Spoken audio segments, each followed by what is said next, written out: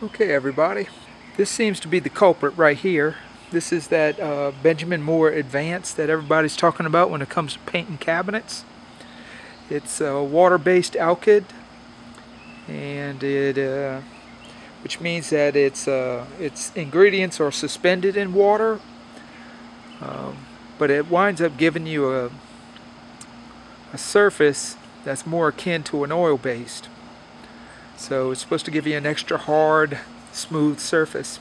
I am not a full-time painter, and so I don't have all the cool gadgets that many guys have. So what I did was I went down to the local Harbor Freight and I got everybody's favorite purple gun. I got that Central Pneumatic purple spray gun from Harbor Freight. Now what I started looking on the internet to try to find out if this was going to be able to handle spraying that thick Benjamin Moore Advance, and I couldn't find anybody that was doing it successfully.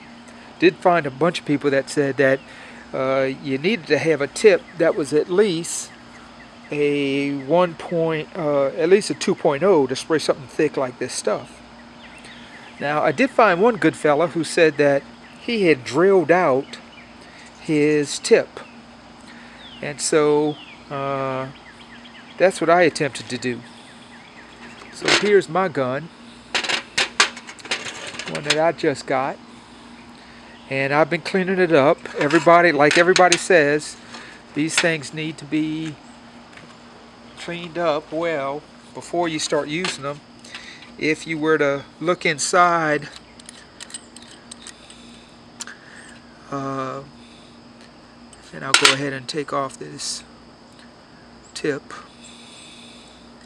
If you were to look at all of these threads, I'm not sure if you can see that very well, but all of these threads were just coated with like a silicone. There's a little residue that's still there. You can see some residue inside of here that's still there. And so I went ahead and took all of this off. Took it all the way down.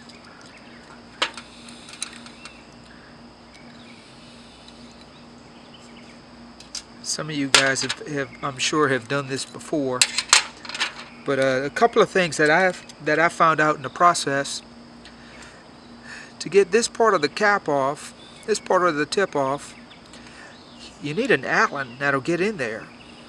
Now this is a 1/4 inch Allen, but I think one size larger would actually be the best.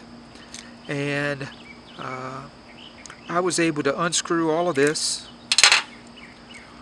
and get in here with a wire wheel and clean this up, clean up the surfaces that I could. But surfaces like what you see there, well, that I had to do with a toothpick and a little brush, and you can still see that there's some residue. But wherever I could get the wire wheel, I did a pretty good job.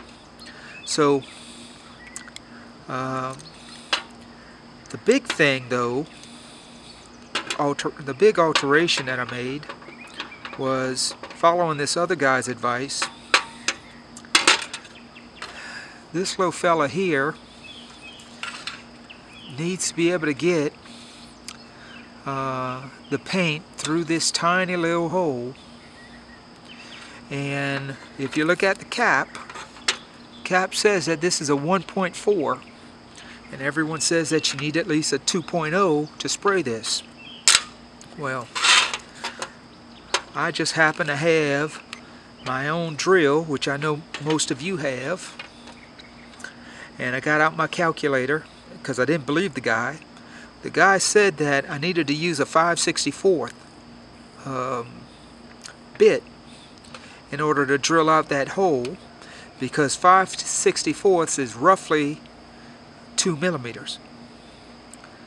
So I did all of my math and I got out my micrometer, and sure enough, that's roughly 2 millimeters. So that tiny little thing there is what I used. And I put this down on a base and I had I don't have a drill press, but I do have um, a bench top contraption where you can hook your hand drill in and make it function like a drill press, and so that's what I used.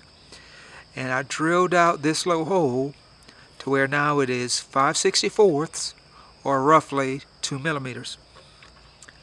So I'm going to put this gun back together now. I'm going to follow some of the suggestions. There's a guy on the net called Redneck who does redneck restoration. I forget what his name is, but I saw him take one of these apart, and he was clear about using Teflon tape, not the one for water, the one for gas, using that on this fitting and then down on this fitting. And so that's what I plan to do.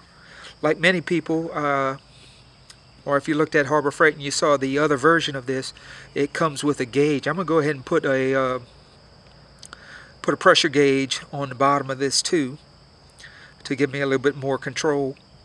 From what I gather, if you open this up to its full capacity, I could use that pressure gauge, the handle on that pressure gauge, to dial it in to the pressure I want. So that's what I think I'm going to do here.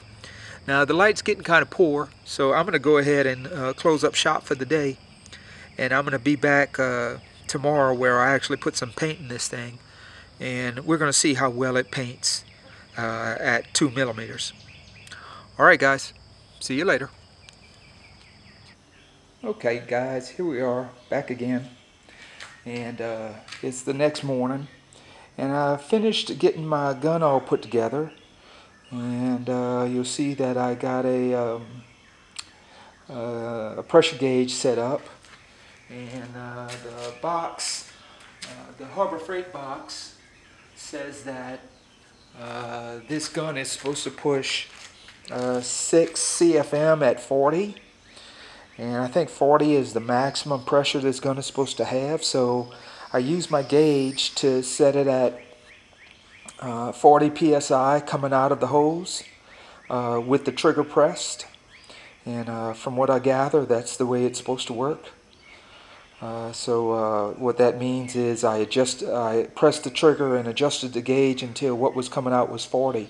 Over at my tank is probably set at 80 or 90 right now.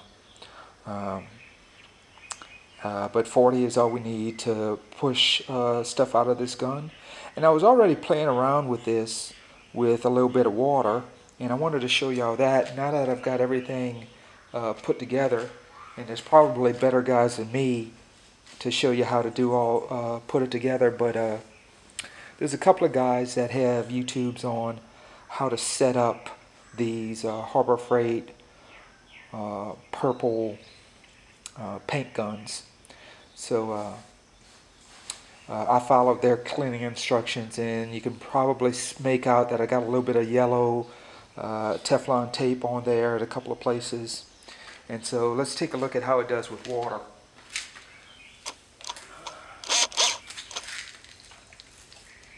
That little bit of drip came from the top of the gun. I noticed that a little bit of water is dripping from here after I've used it. I don't think that's an issue of a leak. I think that's just a little bit left on the tip. But here we go.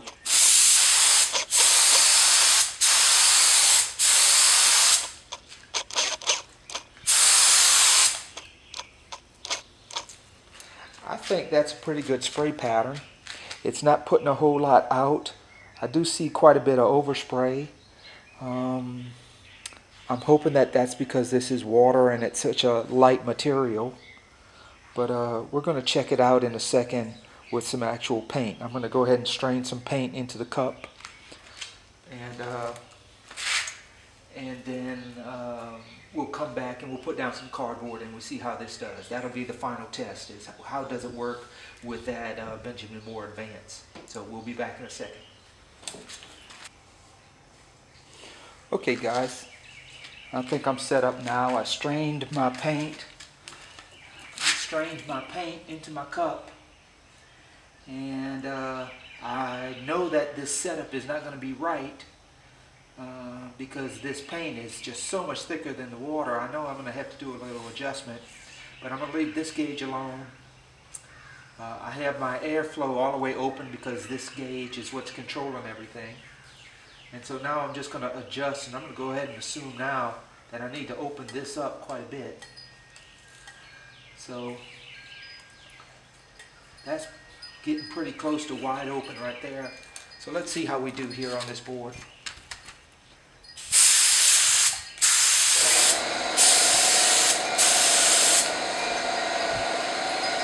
Alright, it's spraying, and I don't think I saw, let's let my compressor run for a second. Alright, so that's spraying, but it's not putting out a whole lot, but I don't think I saw any spitting, which is what I was really worried about. So let's try that again. I open it up some more.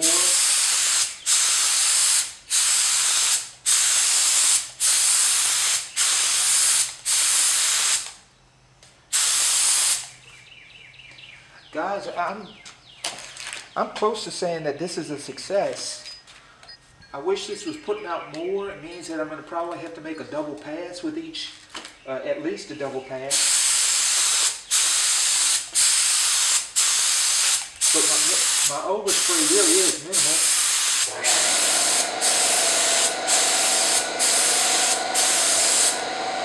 Yeah, so my compressor is a little on the small side, so I can see how if you're going to work this way, you're going to need a lot of air. You're going to need a lot of air to do this this way, so maybe I need another tank to add on to that compressor.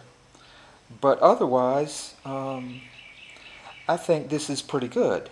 I did try this with my, I don't know if I mentioned this already, I did try this with my other sprayer. I have another Harbor Freight turbine fed sprayer, and it would hardly push this paint through. It did nothing but spitting. This is so much more of an improvement over this. And this may not look real good, but this is also over bare wood. No primer, no sealer. This wood has been outside for ages, and it is just sucking up all of the paint as fast as I can lay it down.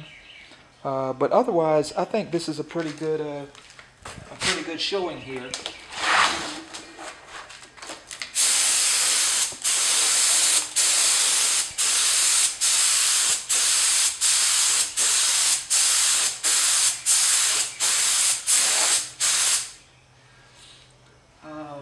This is probably a better rate for something like primer, considering how thick this paint is. This is even thicker than primer. So that size hole, remember I drove that out to a 5/64. That's probably, this would probably place primer or maybe even a thinner latex perfectly. Let's see if I can get a little bit, nope, that was my last thread. Yeah, that's exactly what I wanted to do, right? That was my last thread. Yeah. That's as wide open as this gun will go.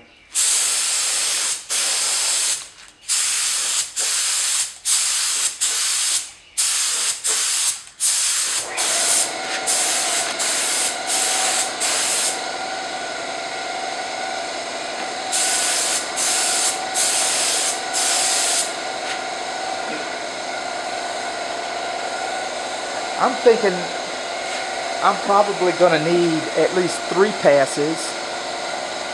And the project I was looking at doing was just cabinet doors. I think this is going to be fine for that. I certainly couldn't, might have trouble painting a whole door, but if I'm just working on cabinet doors, I'm pretty confident. So, so with our gun here, I got this gun on a special sale. Usually when you get it on sale, it's $10, $9.99. On this particular day, it was even cheaper than that. It was $7.99, so I made sure I got 2 of them. Now, this gauge was more expensive than the gun. This gauge was $13, and then I got a few more dollars in fittings on here. So all told, this is probably a $30 setup. these fittings and gauges would have probably been necessary regardless of what gun I got. So I'm feeling pretty confident. I think this is going to be a success. Yeah, so if you got any questions or comments, feel free to post them, but I think we're going to call this a success for now. All right, thanks a bunch.